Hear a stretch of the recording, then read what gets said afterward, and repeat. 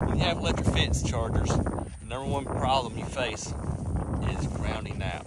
Then all things go crazy, animals escape, it's a mess. We got something to help alleviate some of them headaches. This is what we used to use. We went through numerous of them. Electric fence testers you get at any local co-op, Tractor Supply, or whatever. Tells you the voltage, whether you got good voltage or poor voltage. They're cumbersome, the wires get tangled up, they break.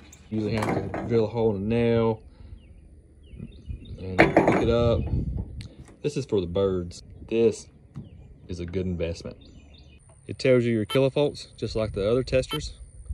You want that to be between 4 and 5. It tells you your amps, so if to let you know if you have a good grounding.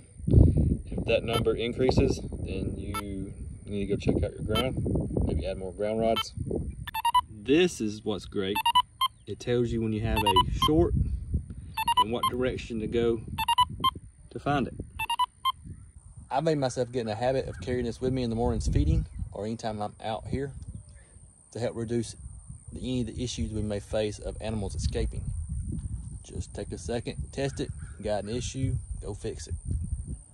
Escaping usually happens when you at least want it to, like 20 minutes before church starts. Yeah, handy dandy.